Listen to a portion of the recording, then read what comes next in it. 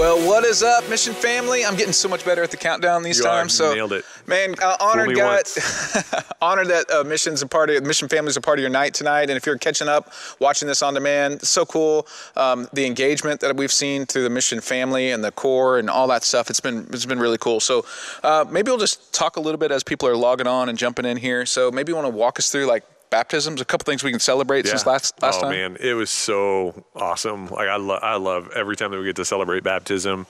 It's such a privilege. If I can just it's such a privilege when I get to be in the water. Yeah, it's like because you just get to be in that moment with them and get to hear. Like we ask them, like, tell us what brought you to this moment, and the vulnerability just in 20 seconds of what you get to hear in their story. I'm jealous that the whole church doesn't always get to hear that.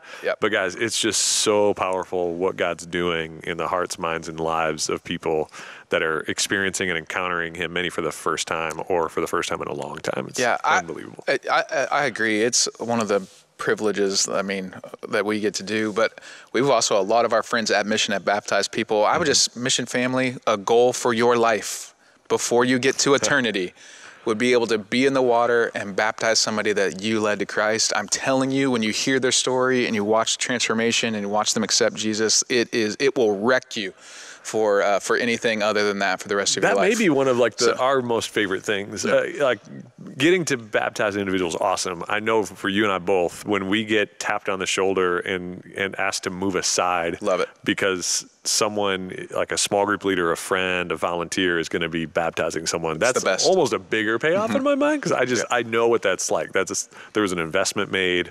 That might have been the one that they were praying for. Like it's them reaching their friends. It's such a cool thing to watch that happen. Life goal. There you go. # life goals. Be able to, and if you've already done that, let's recapture that moment and do it again. So for you to, let's figure out who we can pay that forward to. Another thing, as we're just kind of catching up and looking back, we started a new series called Better For It, which, man, I am really excited for. I've been pumped for it. But we're trying these things called Better For It workshops. So you maybe want to talk a little bit about what we're trying? Yeah, we're taking a shot at just doing 20-minute work. It's so funny. This is one of the things that COVID allows us, right? Like you could do a 20-minute workshop. We would never do a 20-minute workshop in person. Like that, all the work preparation it takes to get there. Childcare. Yeah, all of the details. Now it's maybe we could just do it as short as possible.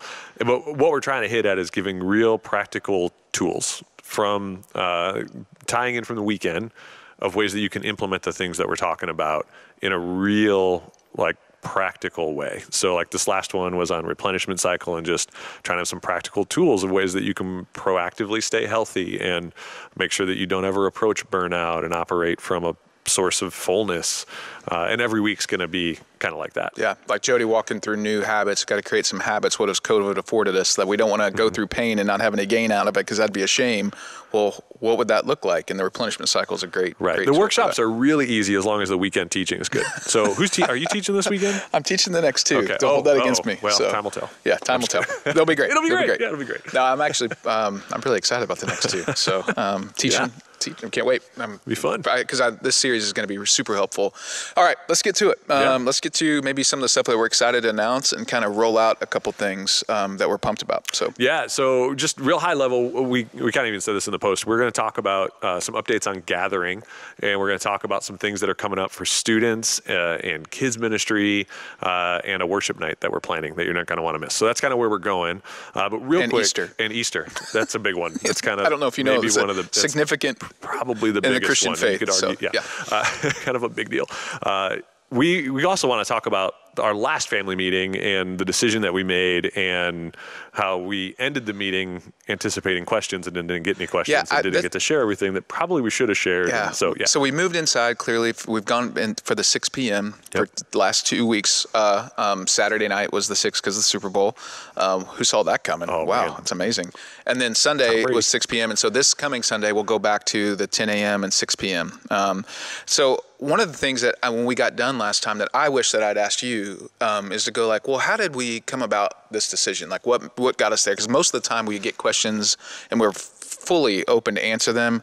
We didn't get a ton of questions, and I wish I would have asked, because that would have been a normal thing for us to do at the family meeting. So how did we get there? Yeah, and I think this is such an important thing to layer on all of the conversation we're going to have tonight. None of this should be interpreted as an opinion on the virus. Right. We think it's very real. many of us, most of us have friends that have it or had it or navigating it. We take it. If you've ever come to an in-person gathering here, you hopefully have caught. I probably shouldn't say caught. You've probably seen how serious we take it, right? I mean, we are very, in the indoor gatherings, even more so. Like the worst thing that could happen for us is that we would be reckless and it would cause us to lose the opportunity to gather. Like that would be the worst thing. So we take it very, very seriously. So just keep that in mind as we're talking through all of this. Now, at the same time, I think we've seen more and more, I would say, friends of ours, people that are around Mission who are struggling. They are not doing well. And it's helped us kind of even learn the difference between attendance and engagement. So there are some of us who are attending in person or online, and we're fully engaged in this season, meaning I'm still connected in community. Right. I have relationships around me. I may even be serving or volunteering in some capacity, but that replenishment cycle is working. Yeah. Because not much has changed in COVID or whatever reason you've made some adjustments in COVID to keep yourself in a great spot. Yeah. And you've got structure around you that's helping you stay healthy or at least not fall off the tracks. So that's great. But there are a number of us who are disengaged. And we may even be attending from time to time, online or in person, but all the other structures around us are gone. Our social support system is gone. We're working remotely, and so we're not around people. And there's all of these things that over time have created really hard mental health situations. And because we're going on a year. I mean, we're coming up to a year. Yeah. And it's been a long year. Yep. And we felt a deep conviction to make options available. So online is not going away. And man, if that is your preferred venue and you can engage there, then we are so glad that you are doing that and don't want to stop providing that. And we don't think it's less than for you. Right. And at the same time, we've been struggling because we didn't have a good solution for people that needed and desired, I would even say desired, to be indoors. And they would say needed to. And it goes back to I may not understand the need and why that's different than a parking lot. It just is for some people. Yeah, for whatever reason, they neutraled or throttled back engagement because they were assuming this would be over quick. Right. Yeah. No. So all of us, I think, thought we'd be over quick. And then layer on top of that, the last thing I'll say, layer on top of that, we know we can do it safely and responsibly. We can stay below capacities. And we work with churches all around the country. Yep. And depending on the state they're in, some of them are allowed to gather indoors. And so we just watched them do it and watched how safe it was and had great protocols in place. And you got to wear masks and there's no hospitality because you can't take your mask off to drink. It's really doesn't feel too much different than going to the grocery store for an hour to get groceries. Right. And I'm not touching anything here. So we know we can do it safely. So when we made the decision to go indoors, what we probably should have said was we're doing it in violation of the order at that time. Right. Now it's a moot point now because the Supreme Court's ruled and the state has moo. It's a cow's opinion. Moot. It doesn't matter. That's a Friends reference. Yep. Yeah. So now, as of now, just in case you're wondering, Friday, the Supreme Court ruled, the state changed their guidelines, and the county has said you can meet indoors at 25% capacity. Right. So we're good now, but we were making the decision, and we didn't articulate that the move indoors was going to be in violation of what our county health order was at the time. I'm just good to be able to go back and go, I wish I would have asked it last time, and I did. That's great. Yeah. So now it's been amazing the last 2 weekends to talk to individuals, and I don't know, maybe let us know in the chat if you've come to, I'd love to know if you're here and you're online. We would love to know how you are engaging. Yeah, let's do it this way, if you don't mind. And we got a 15-second delay, so if we don't engage quickly on that. So are you inside? Are you parking lot? Are you online? And they're all great as long as you're in that engagement thing, not just attendance thing. And chances are, if you're online right now, you're engaged. Yeah. So that's true. Sorry. Maybe not. No, you might not be, but it is the person sitting next to you may not be. That's true. Yeah. So type that in because we would love to know that. But I think the online has been great, and we've gotten such good feedback over the last 10 months around that. Right. The parking lot's been good too. We're 2 weeks into the indoor thing, and what I'm hearing over and over again from people who are walking in the doors for indoor is, man, I missed this, and I didn't even realize how much I needed it. Right. And they can't even articulate why. Why versus whether they were indoor, whether they were outdoors or online. There's just something about it. So, if you're needing a nudge, let me nudge you. I'm not convincing you. We're not trying to get anybody to change what they're doing if they're engaged. But I would love to equip all of us to be able to be champions of the vision that there are 3 ways for you to attend and fully engage at Mission: online, parking lot, indoors. And I want all of us to be the carriers of the word engagement. Yep. So not just are you attending, but if you think of anyone in your small group, someone you served with, people you used to see around Mission, or someone you haven't seen in a while, reach out to them and ask them, hey, how are you engaging at Mission these days? Right. That's not an intrusive question. That's a great question, and maybe even a pastoral question. Because what used to happen, I mean, you would serve together. Yep. You'd see each other in the lobby. You'd know if you hadn't seen somebody for a month. You're like, maybe I ought to check in with them. Yep. But now COVID's jacked all that up, so we're not even sure how. So if there's people that come to mind that God brings to mind, I very much think that he would bring those people to mind. Yep. It's good to go like, hey, how are you engaging at Mission? How are you doing? Any way I can help you? And all 3 of those areas, online, in the parking lot, in the room, all those things count. Yep. Like we don't have a favorite of those in this season. We want to help people engage. Right. So, and I feel like a tipping point, meaning like I feel like so energized and excited for where Mission's going. And this next run between now and Easter, and even where we're going in the fall, regardless of what happens with COVID, I think this year is going to be amazing for all of us who are participating in ministry around Mission and the impact it's going to have in our community. So let me 2 things with that. There are new people engaging on all those environments every week still. That means that we're inviting as people, and it also means there's something about the way that we're doing life together that's attractive that God is using. We baptized 20 people in the midst of COVID. Right. Like that freaks me out in all the good ways. I'm like, how did you even find the online platform? Well, and if I can brag on our welcome team, like they've doubled their volunteer team since November. Yeah, good on you. And if you're serving, thank you. If you need a place to serve and you're comfortable in the online environment, the parking lot environment, or the in-the-room environment, there's a place to serve as well. And if you haven't met Clint, he's awesome. If you maybe haven't even met Sarah, because she came on board right before COVID. She's just okay. She's amazing. No, she's awesome. It's an awesome team. They're doing a team meeting, I think, on the 21st. So if you're on the team, you'll be getting information about that. But so cool. So here's what we're doing. Yep. So this is the big thing that we wanted to talk about, because we want to make sure that we gather responsibly, both as a church, but also as the Mission family. And so we don't want to make these too long. So starting February 21st, so not this Sunday, Valentine's Day, just heads up, fellas. Okay, there you go. Not this Sunday. This Sunday we will be 9 and 10:30 on our online platform, 10 a.m. in the parking lot, and 6 p.m. in the room here this Sunday. So that's as it was normal a couple weeks ago. That's what's going to happen this Sunday. On February 21st, we're going to keep our online platform the same times and same way. Then we're going to move the parking lot service to 9 a.m. So 9 a.m. in the parking lot. Then we'll have an 11 a.m. in the room, and it'll have the same. Maybe we'll describe that in a second, what that would look like. And then we'll have a 6 p.m.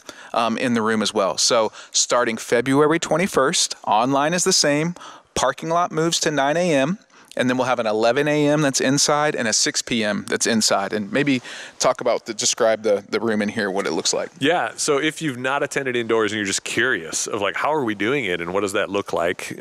We open the doors to the building generally about, I think it's 20 minutes before the service, maybe give or take. It's right. We don't open the doors to the building until we're ready to actually We're not saying the room. We're saying the building. Yes. Yeah. Until we're ready to seat you in the auditorium. So we're not allowing people to like congregate in the lobby right now.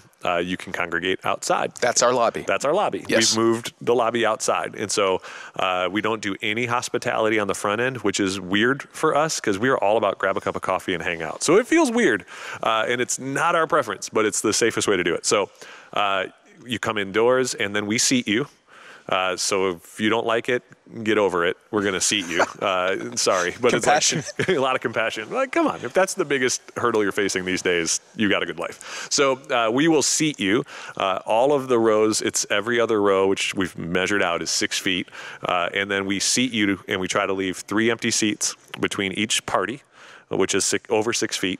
So like we're 6 feet front and back, side to side, and then we're seating you so that we can control that, and we're filling the rows as they come in. And so that determines our capacity. Capacity is kind of a range depending on how many are in a party and all that, but it's well below 25%. Well below. We're not going to hit that based on how we're seating it. And then we've got the lobby, which can seat 100 people out there, all spaced out, and roll-up doors open, so it's extra ventilation. So that's another option. And then you're not really touching anything. We're not passing things out in the room. You're not opening doors. Everything's kind of done for you. And then when the service is over, we dismiss you and you got to leave the building. And we have hospitality in the parking lot. Right. Afterwards, you can hang out just like you're allowed to in a safe, well-circulated environment, or you can take off if you prefer that too. Connection point is outside, all that. So that's kind of what it looks like. And I even think our facilities team has done an amazing job. They were prepared. They've been prepared since the beginning of COVID to be able to foggers. Yeah, like legit, like what the movie theaters have to do to make their environment safe. Theaters. Okay. Depends. No, on but so like even if you've been in the parking lot and you've seen them bring the chairs, we sanitize and fog the chairs after every use. We sanitize and fog the surfaces in here after every time. The restroom facilities, like they've killed it. They've done a great job. Yeah. So. And so it's when we say like it's a safe environment, like it's not a wink and a nod. That's like no, we really everything's sanitized and we really have tried to think through this. Now the service times may change because what we are, in the old days, it's like pack the room out. How many more seats can we add?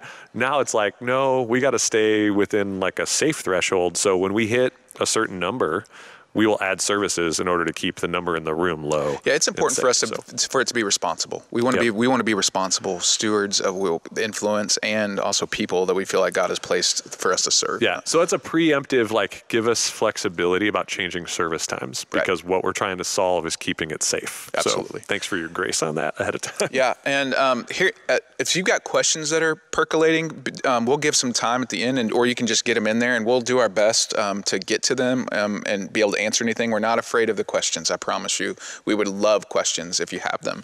If you feel like it's a question that you wouldn't want to ask on the platform, I totally understand that. Please email info@missionventura.com. That goes where me and Jim will be able to respond. We'll respond very quickly because we really love questions. Yeah. So you want to talk about Easter, and then I'm really excited to talk about some kids and student stuff. So what's happening for Easter? So just a heads up for Easter, we are going to. It's going to be a blast. It's going to be a family experience. We want to, if you were or anything around Mission Christmas or heard about Mission Christmas, we want it to be that kind of fun and hype. So to do that, is it going to snow? Probably not going to snow. What we're going to do for Easter, the current plan as we know it is going to be at least 3 services, at least 2 in the morning and the 6 p.m. So we're kind of playing with some times, but there'll be 3 services at least on Easter Sunday. They'll all be outside in the parking lot. That'll enable us to create the best family environment and not have to worry about restrictions and spacing or turning people away and all that stuff. So it's going to be a family-friendly, fun Festivus of all faith. F words. That was careful. Yeah. You got to be. Yeah. So, but honestly, just you start thinking about that level that Mission Christmas was, and when you were like, man, hopefully if you attended, you're like, wow, this is great, and feels like we're coming back a little bit, and maybe Easter, maybe be the beginning of somebody's faith journey that way, or somebody that has been kind of disconnected or not engaged, that they would kind of dip their toe back in the water then. Yep. So for real, like if you're praying, and I would hope that we all are, hopefully you're praying for your 1-at-1 still, but also like listen and pay attention to like when God prompts those little like, hey, where is so-and-so? Or like, man, I used to serve with them. I wonder how they're doing. Like your prompting is an opportunity to like reach out and maybe lead to their re-engagement. And Easter may be one of the easiest ways. Hey, I haven't seen you. Maybe even since last Easter, we're going to be at this service. Would love to reconnect. Like, just be paying attention to those things and then act on them. And again, if you primarily need to engage online, that still doesn't take you off the hook for inviting online or inviting to the different environments that Mission offers. So we're not saying that we're not trying to guilt anyone to come from online to the parking lot or the parking lot inside. So don't hear that. But we are saying that the invite or check-in on engagement, we do want to guilt you on. Right, because their answer might be, I'm totally engaged online. Right. And the worst thing that happens is you just reconnected with someone you hadn't seen in a while. Right. Which is for introverts, sometimes is the worst case. All right. So the thing we've been kind of trying to solve or at least take ground on is like, this is hard for families. Yeah. Like the next gen, I mean, I am a family and we have kids and it's hard. It's really difficult. You mentioned to staff, and maybe even worth saying here, kind of like your shout out to moms. Yeah. I was in an environment, I was realizing, holy cow. And not that dads aren't amazing. Good on you, dads. But moms that have been working full-time or part-time in this season and being full-time mom and educator trying to fix the Zoom and work from home while kids' internet is crashing, but your internet's fine. Like, I think we need to just, for a second, just say thank you. And oh my goodness, we see you. And if you haven't felt that from our church or from the people around you, I'm so sorry.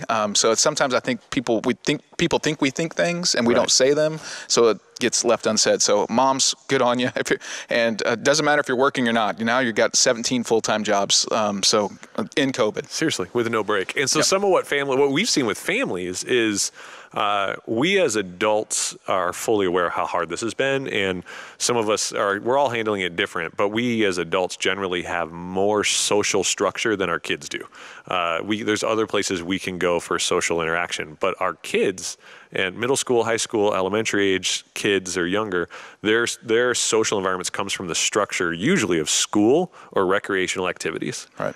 Neither of which are happening right now or been happening, and school is just online, but they're not. So what we've seen over and over, I just think about it. Teenager right now, 10% of their life that they can remember has been affected by COVID.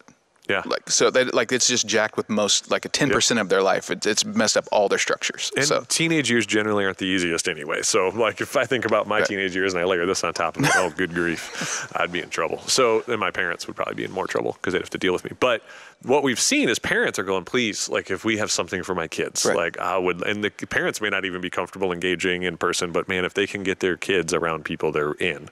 And so we've seen middle school and high school numbers at student ministry equal to what they were a year ago pre-COVID, right? Which tells you something about what students need and parents are recognizing it. So Mission Students is back, middle school, high school, they're meeting every week on Wednesday nights on campus in person, or Thursday nights, sorry, thank you. Thursday nights in person on campus, masked up, safe protocols, all of that, but it's happening. So help spread the word, get students back. If they're comfortable doing that, parents are good with that in person. But we've seen tons and tons of students needing that. And then kids is the same thing, and by far more complex. The younger you get, the more complex it gets with physical distancing and all that. So our kids team is going, we got to try something. And so they're going to try something, and it's coming up in March. It's going to be March 19th through the 21st. So a Friday night, Saturday morning, Sunday afternoon, weekend deal for 3rd through 5th grade. And it'll be a drop-off event indoors, probably in the lobby. They're still working through all the details, but what they're trying to solve and what they're offering, man, I think it's going to be so great for those 3rd through 5th grade students, and maybe for parents to know that their kids are being invested in by the church in this way. So, and I would say, if you don't have 3rd through 5th graders, you probably know someone that does and would love an opportunity to be able to, this may be an invite opportunity that's helpful, because we're going to be able to help a family out, hopefully. So so that's coming, and it's going to be great. And we're learning a ton through all of these things. And the last thing, and then if you have questions, feel free to throw them in at any time. Like, you don't need to wait till the end. Like, you can populate them in the chat, so make sure we can catch them at the end. We're also planning a worship night indoors on the 23rd. I think it's a Tuesday night, February 23rd. It's going to be awesome. I think we haven't done one. We did one in the parking lot when we did baptisms back in the fall, but haven't done a worship night for a long time indoors. And so that's going to be an awesome experience. Also, I should have said this. Are we live streaming that one too? I think we've talked about maybe putting that one as a live stream also. Okay. So if you're online only in the season, you can still engage with it. So in fact, I think TD's back there. Is that right, TD? Are we doing it online? Are we going to be? That's the plan. I got 2 thumbs up. So if you're online, the worship night will be an option for you to attend as well. I forgot to mention on Easter, on those options that we're going to do, that's our next public baptism service as well. So if that's something that you or somebody in your world is contemplating to be able to baptize on Easter, it's probably a good time to go forward with your faith. So. Yeah. So, all right. So if you have questions, populate them. We're wrapping up here. And as we do, I just want to reiterate just everything we're saying. Like, man, we do take this very seriously. Yeah. So as you hear us pushing or potentially even sounding like we're challenging people towards indoors, know that if you're engaged online or in the parking lot, we're not talking to you. So like, we are talking to people on the fringes that are drifting or have got habits that are taking them away, and they need a challenge. I've got men that I'm in community with that have needed just challenge in this season, or just more of a reminder of what they know they need. So that's who we're speaking to. So don't, if it's triggering guilt or shaming, that's not we're not talking to you. Right. So let yourself off the hook. Online's great. Parking lot's great, but we also are going after a demographic that we know needs this third option. So, yep, 100%. Couldn't say it any better. I mean, I would try, but I can't. Yeah. And then if you need anything, our care team is still growing, and I still love what we're doing with this pastoral support team. So yep. If you need anything, let us know. info@missionventura.com.